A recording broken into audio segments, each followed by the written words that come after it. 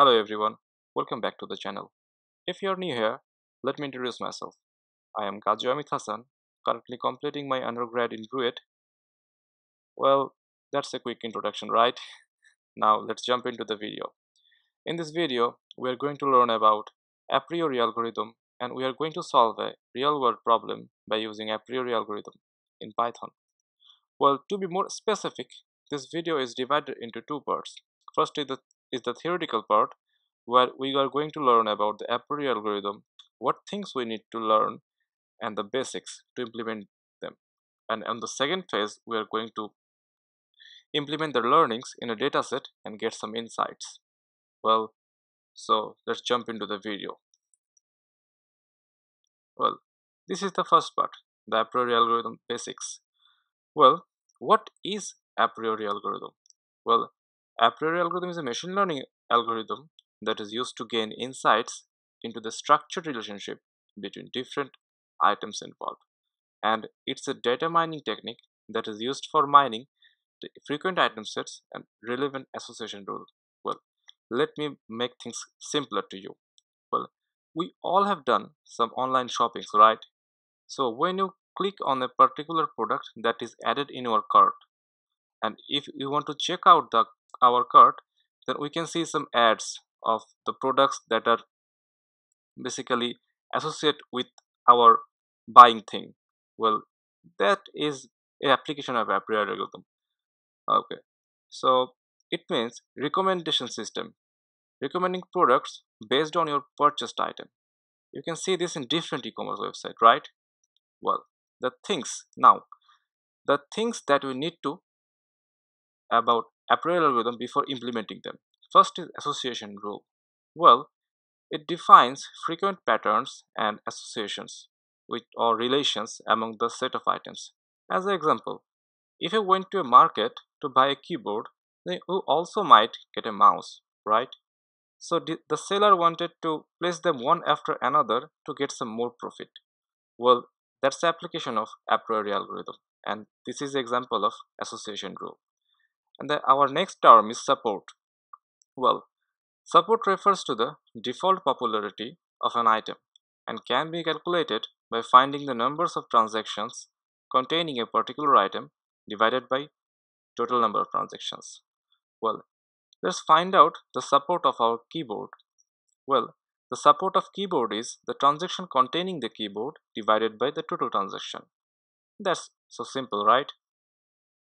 Next is confidence. Well, confidence refers to the likelihood of an item B, maybe a mouse, is also brought if an item A is also brought. So, like our keyboard and mouse example, the confidence of mouse and keyboard is the transaction containing both keyboard and mouse divided by transaction of containing keyboard. So, this is the confidence. And the last but not the least is the lift. Well, lift of keyboard and mouse refer to the increase in the ratio of sell of mouse when the keyboard is sold. The lift of mouse and keyboard can be calculated by dividing the confidence and the support. Well, this is the equation of calculating the lift. Well, I am attaching this PDF in my description box for your better understanding. Well, now the second phase, that is implementing the a priori algorithm in a dataset. Moving on, so first of all we are importing the necessary libraries, that is NumPy, Pandas, and from ML extent the frequent patterns, so we're importing the a priori and the association rules. And the dataset that I am using in this video can be found in UCI machine learning repository. I will provide the link in the description box, please do check that. And if you click in the link, then it will redirect you to the UCI machine learning website. So moving back, so first of all we are loading our data, then let's show the data.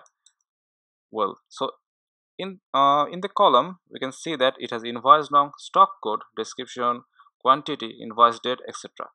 So now we want to know about the rows and columns in our dataset. For that, let's run this cell. So it says that there are several columns in the dataset, and by running this shell, that data.shape, we can see the number of rows and columns. And on the next cell, we are checking whether there is a null value or is present in this data set or not. For that, let's run this cell. So it gives us a true. It means there are some null values in the data set, so we have to deal with them. So now let's see that in which columns there are some null values. So let's run this cell. So it says that the description box or column has some null values and the customer ID has some null values. So now the second phase is data preprocessing part. So first of all, we are stripping the extra spaces in the description box, then dropping the rows so with that has no invoice numbers in it, and then next we are dropping all the transactions which are done in the credit. On the next cell, now we want to see which countries are present in the dataset. So by running this cell, you can see that there are several countries like United Kingdom, France, Australia, Netherlands, etc. are present in the dataset. So now we are splitting the data according to the region of transaction. So for this video, I am only doing the transaction of France. So for that, I am selecting the country France here. Well, after selecting this, okay. So now we're applying one hot encoding to make the data much more suitable. So let's run it. Oh. So now suppose we want to analyze the market trend of France. So for that, applying one hot encoding in the France data. So let's apply it and run this cell to get more insight. So, well, what this output says is that the invoice nong, this 70, has brought the tea towels and he or she hasn't bought other items. That means 0. Okay, so I hope you understand the data set. Okay, so now we have to build the model. For building the model, I'm creating a data item set, that is frequent item set. We're calling a priori and loading the French data here, and we are defining the minimum support is 0.1 and use column names is true. So now we are collecting the inferred rules in our data frame. By for using that, we are using the association underscore rule function. We are loading the frequent item sets here, and we are using the metric lift here and keeping the minimum threshold 1. So on the next line, we are going to sort them according to their confidence and lift values. So let's run this cell. Well, now let's print the rules. Well, so you can see that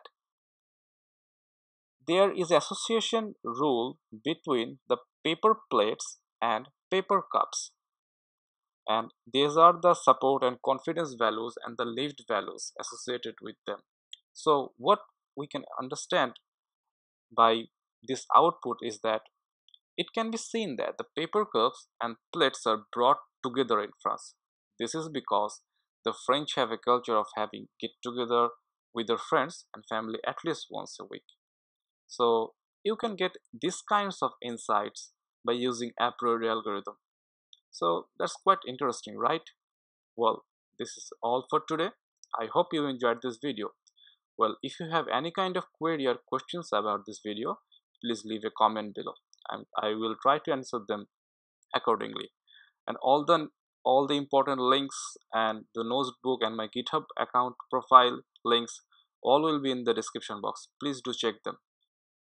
Well, thank you for staying with me. Goodbye.